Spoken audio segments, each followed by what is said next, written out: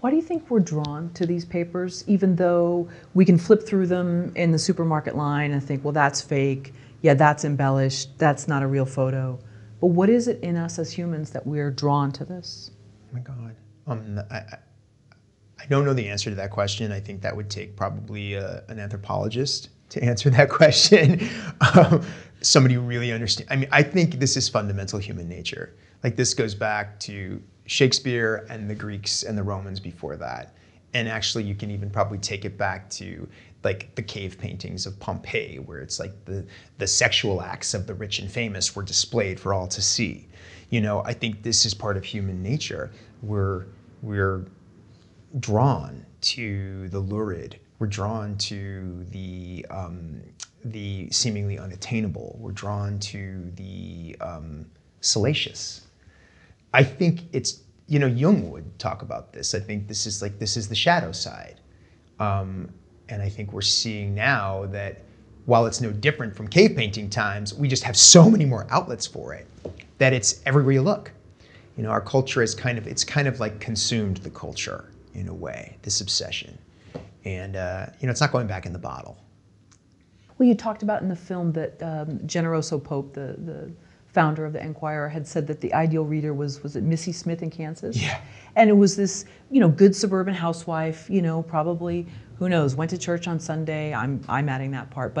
And then there was a part of her that just enjoyed sitting down at the end of the week, reading through this and knowing that these celebrities or these different people were just like her in some ways. Do you think that reader has changed? The person who's consuming this has changed? I don't think she's changed. I think that Generoso Pope was really kind of a marketing genius to have identified the ideal Enquirer reader back in the late 60s and early 70s, and to really understand almost everything about her.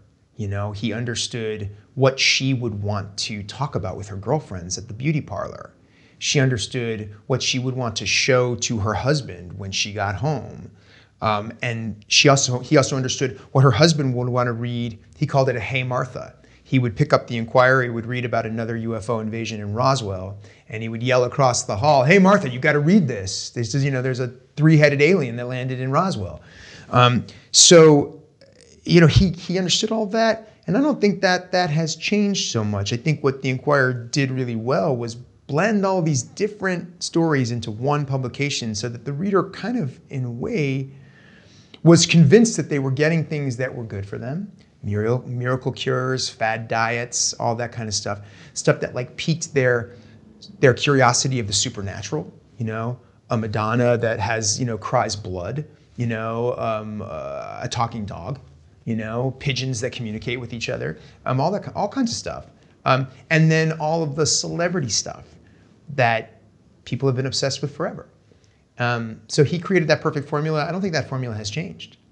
And I think everyone who has bought the Enquirer since and controlled the Enquirer since has understood that. I'd say the difference now is that the current, you know, in the Trump era, you know, the people who ran, the powers that be who ran the Enquirer recognized that Missy Smith in Kansas City, who was the ideal Enquirer reader, was also a voter and had political power.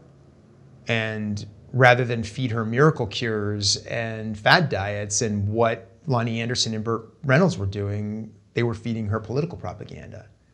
That's much more dangerous.